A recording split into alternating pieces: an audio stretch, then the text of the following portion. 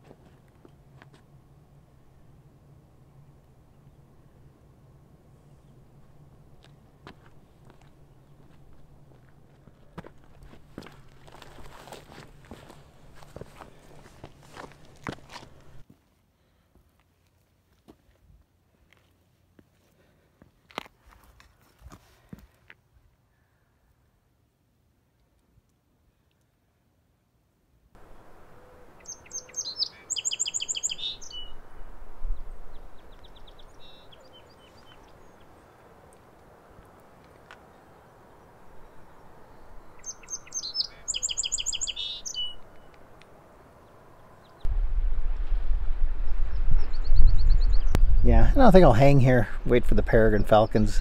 I guess there's a pair nesting on both ends of Palisade Head this year. No luck so far. But gorgidius day, song sparrows, white-throated sparrows, flickers, least chipmunk. They're a smaller cousin of the eastern chipmunk, and the stripes on the back are closer together, and they're smaller, hence the name. And they're more northerly. At least in Minnesota, you only find them in the northeast part of the state.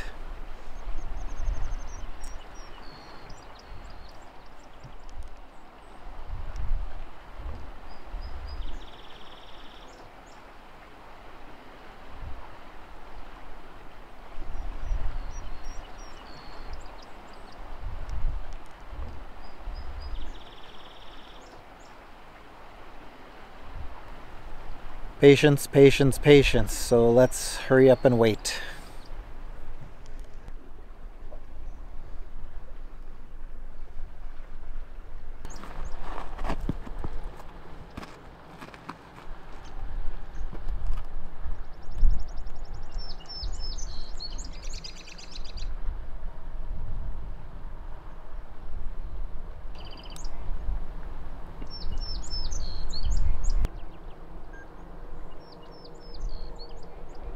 Well, I don't have a peregrine yet, but there's a common merganser male down there in the rocks, and when the sun's out, that water is just green. It just the color of the water just pops, and so I'm trying to shoot a little wider, maybe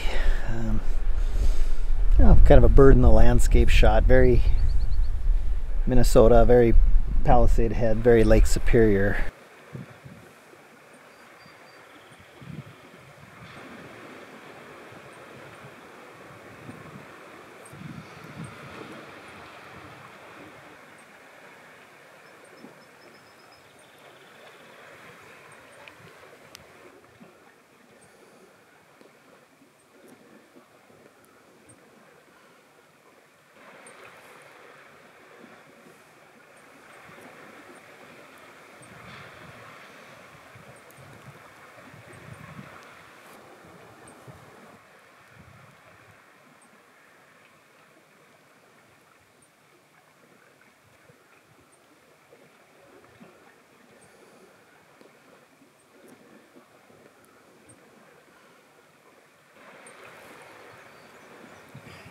While I was waiting, I caught a glimpse of something flying out over the lakes, and the pointy wings told me, yes sir, peregrine.